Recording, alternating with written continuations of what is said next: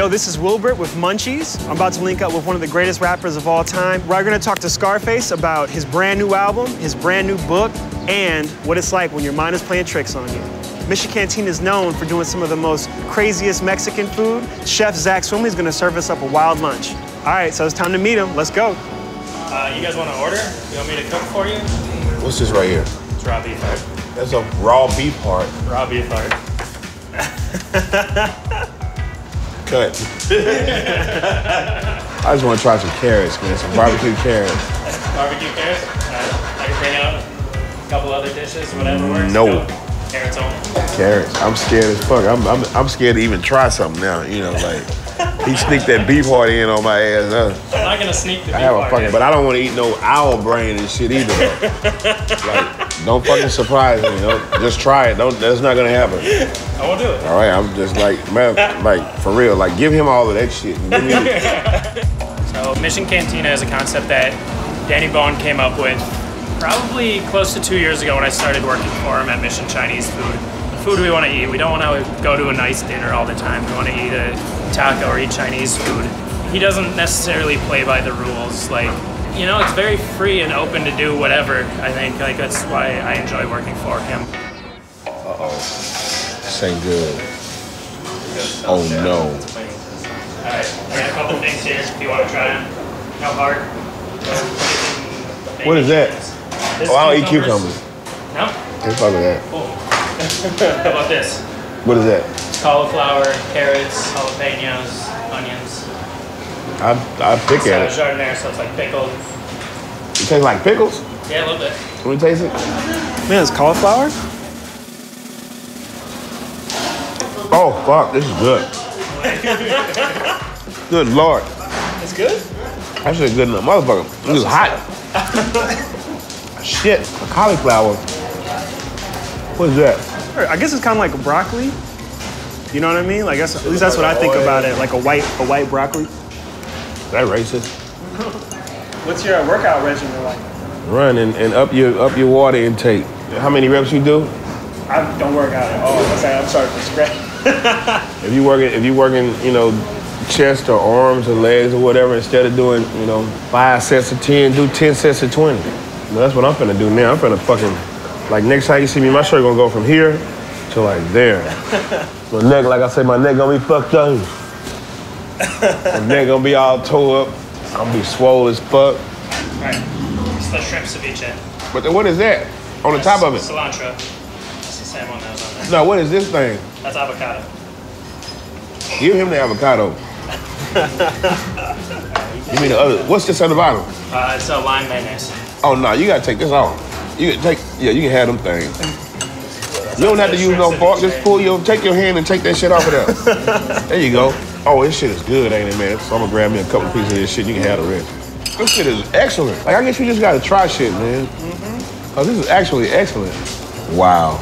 So yeah, man, I can't really even tell you how excited I was to have the opportunity to talk to you, man, because I've like really grown up just listening to music. And Geto Boys is my dad's favorite group. Oh shit, man, you make me feel old and No, shit. but I'm Like just Geto saying. Boy, like my daddy. No, but like My daddy like y'all shit. No, I love it. I mean, he used to play it for me going to elementary school, going to first grade. Like, you know, We Can't Be Stopped and stuff. Those records are incredible. And The Diary is like one of my all-time favorite records. Like, I love it, man. So you got coming out with a new album. You know, I thought the last record was gonna be a record. What made you want to come back into the game? I really missed it. I really wanted to make a dope album. The best part about it was I was doing it for myself this time. Are there any new themes that you kind of talk about or get into on this record that are different from where you were at before? I think that rather than looking at taking an approach from, you know, like I'm trying to tap into what the youngsters are doing, I just took the approach of an adult. That's real. So that's carrots and onions. What's this? Seaweed.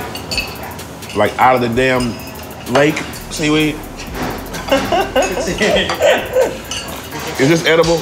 Yep. No. That's the grass part of the carrot, man. You can't eat that shit. That shit'll kill you. Oh, yeah. Oh. Dude, you know what? You got it. No, you can't try it. Bro, you serious? It's really good. We were talking about how you were taking the approach of not, trying to. I look like a grown ass man talking about turn up. Right.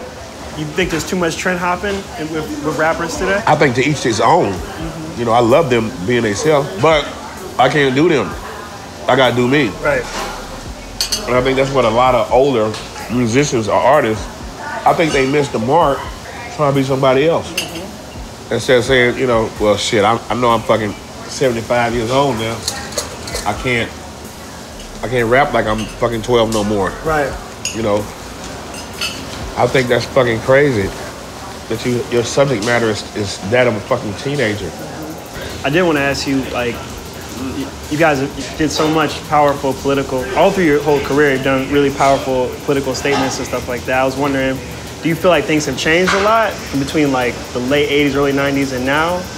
Like in terms of, the prospects for young black men? I think things are way worse. You think things are worse?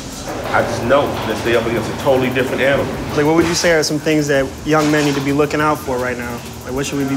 I know it's unsafe for little teenagers to walk their neighborhoods. It's unsafe for teenagers to listen to their music at a loud level. Right. It's unsafe to be a kid. It's unsafe to be a black kid. I mean, how the fuck do you stand your ground on a child? Right. Why do you think the reason is the politics are not in music? Is it because the young people that are making it don't know it, or is it because there's some kind of corporation or corporate media behind it? It used to be a politically charged game. I think if you take the politics out of it all, if you take the education out of it, you just got a generation of dummies running around here just blabbing off at the mouth. Mm-hmm. I mean, that's just the way I feel about this shit. I could be wrong. So you're too young to remember this, but I remember when whack MCs got no play. If you was a fucking whack-ass rapper, they didn't fuck with you. Right. They booed you. Nowadays, it makes it cool to be whack. You know what I'm saying? Like, it's only a couple of dope-ass rappers that you're gonna hear in the mainstream right now. Back in the Gap, like, we had tours and it was just something dope. You felt like you was a part of something great, man.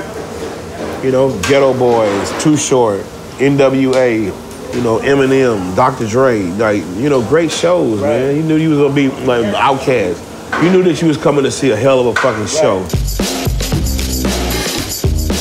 Hey, man, well, thank you so much for talking, man. I really appreciate it. Bro, like, I appreciate you having me to, to do this shit. Yeah. And sharing some great, whatever the fuck this is. Let's see, what was my favorite? I think the fried monkey brain was the best. Thank you for trying. No, that's what I just said. Try. It was great. Like it's a try. It's more like that's like a try. Like bring some shit out and let me try it. Right. Like it's gonna be very difficult to order, from the menu. You're gonna be like, you know what? Tell him what you don't like, and then he'll bring the shit out.